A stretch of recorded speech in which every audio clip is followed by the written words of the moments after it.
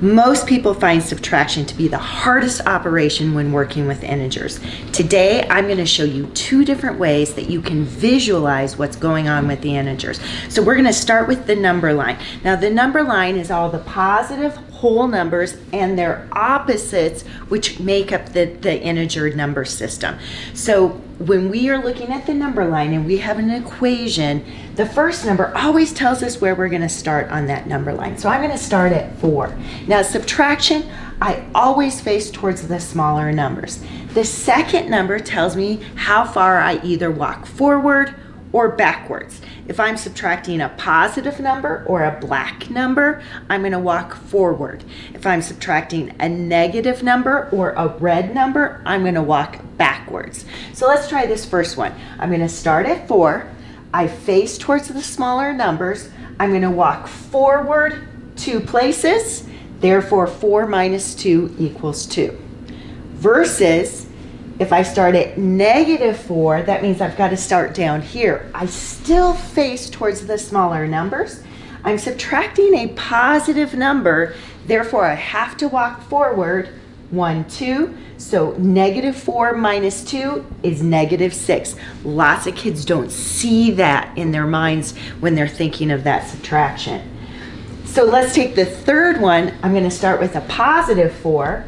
I'm going to face towards the smaller numbers for subtraction, but notice I'm subtracting a -2. That means I have to walk backwards on the number line. So I'm at 4, I'm going to walk backwards 2 places.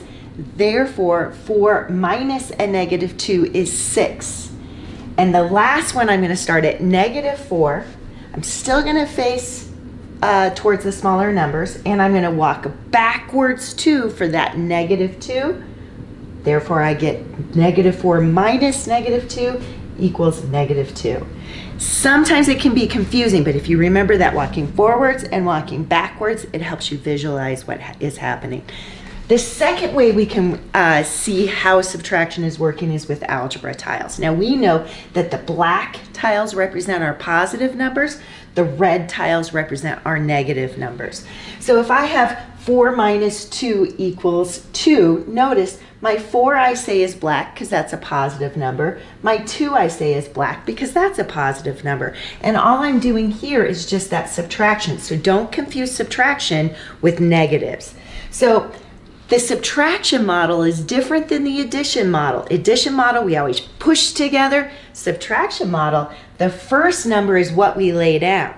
The second number is what we take away from that first number.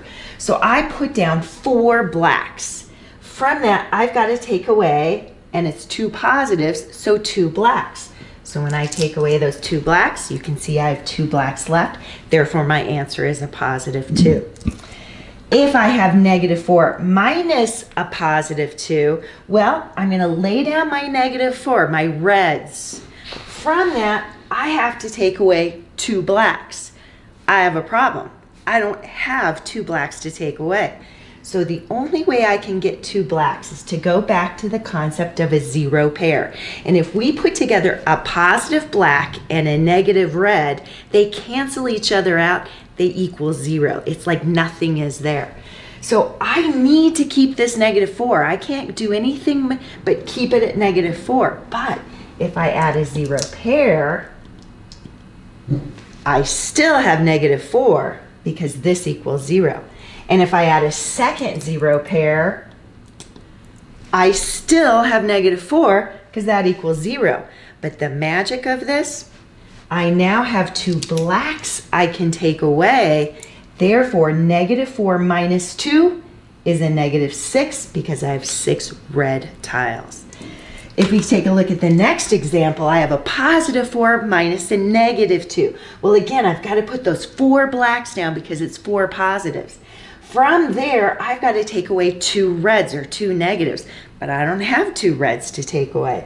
So again, I go back to that concept of the 0 pairs.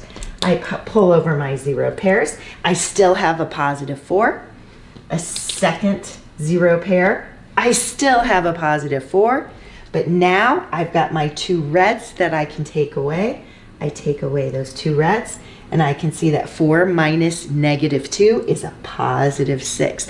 It's not what we think is going to happen, but when we see it visually, we understand why it's happening. Now the last model is the easy one because I have 4 negatives, so negative 4, so there's 4 reds, and I've got to take away 2 of those reds. So I take away the 2 reds and I can see my answer is negative 2. So whether you use the number line or the algebra tiles, it doesn't really matter as long as you're visualizing what's happening. Now, I have a trick that I use in pre-algebra and I always use it when I see subtraction. My trick is that I think it's a lot easier to add integers than it is to subtract. And so many people don't know that you can rewrite any subtraction problem to plus the opposite. They mean the same things. So if I had 7 minus 2, we know that's 5. But what if I change that subtraction to plus, and that second number I take the opposite? So I have 7 plus negative 2. Well, I have my 7 blacks, I have my 2 reds, and I push them together, but you can see that I have 2 sets of 0 pairs. That means they disappear, they're gone. What do I have left? I have left 5. So whether it was a subtraction or it was plus the opposite, I got the same answer. Now, you may not choose to use that today, but I'm just setting that as something to think about because as you continue on in algebra, this could be a much easier model for you to use. So choose whichever method you like. Good luck. I think you'll do great with subtracting integers.